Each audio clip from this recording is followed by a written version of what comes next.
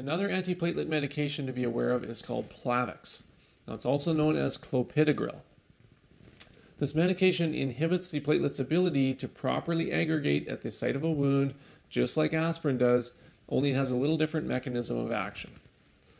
Now, Clopidogrel is a little more concerning than aspirin.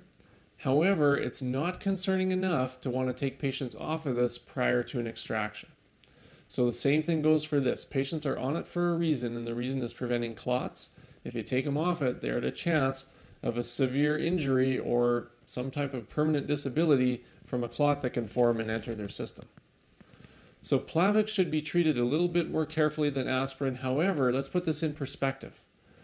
Plavixl will increase the bleeding time of the average patient by about 1.5 to 3 times. Now, the average patient has a bleeding time of anywhere from about 2 minutes to 10 minutes.